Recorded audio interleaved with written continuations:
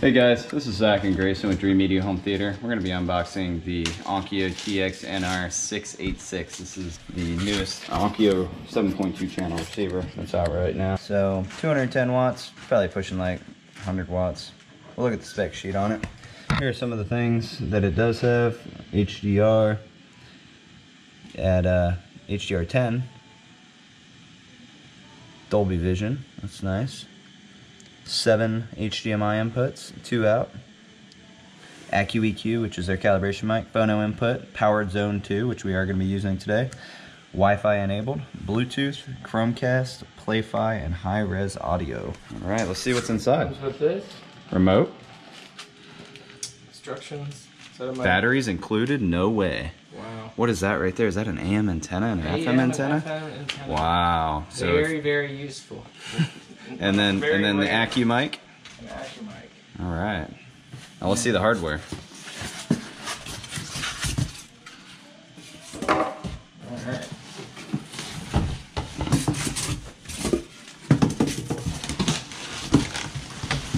For Christmas. Every day is Christmas at Dreamedia. All right. So here is the amp.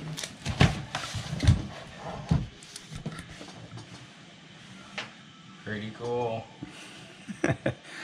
So what's cool is this year Onkyo released a firmware update where Sonos integrates through, I believe it's a CD input on all their Onkyo receivers. So it'll do some automatic switching to make our life a little bit easier. We're going to be hooking up the Sonos Connect to the Onkyo. And here's the faceplate. You got the power button, music optimizer, listening modes, tone, as well as all of your hard button inputs, which is nice because some of these receivers have been taking hard button inputs off on the front. It also has the setup menu where you can go in and literally toggle every single aspect of this unit without the remote if you needed. Has zone 2 on and off, a little dimmer, volume control, and then a front HDMI, audio, aux, and then the setup mic. Works with Google Assistant, that's for automation, voice control. And then this is the model, NR686. Let's see the back, Gray. This is the back. Wow. Just as beautiful as the front. Antennas. Got some Bluetooth Wi-Fi antennas. We also have digital audio inputs, coaxial, as well as our optical antennas, AM and FM.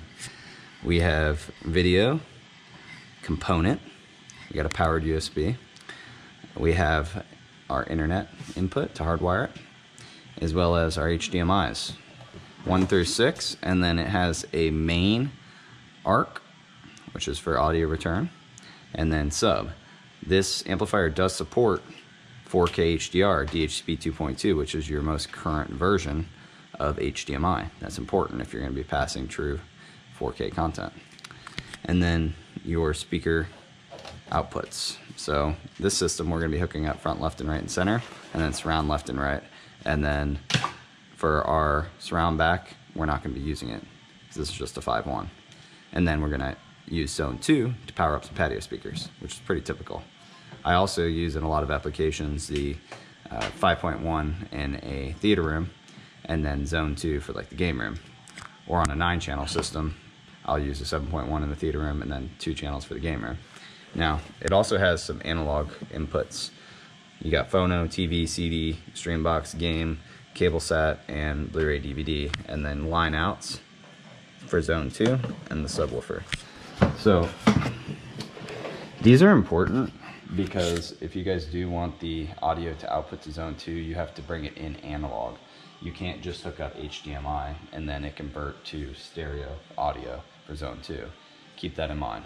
So this is an overview and unboxing of the Onkyo THX NR686. This is Zach and Grayson with Dreamedia Home Theater. If you guys would like to purchase this product, give us a call or shoot us an email. We are in Dallas and can do the installation for you, but if you're nationwide, we do have free shipping and a low price guarantee.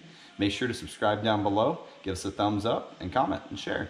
Thanks for watching. This is Zach with Dreamedia Home Theater. And this is Grayson, Dreamedia Home Theater.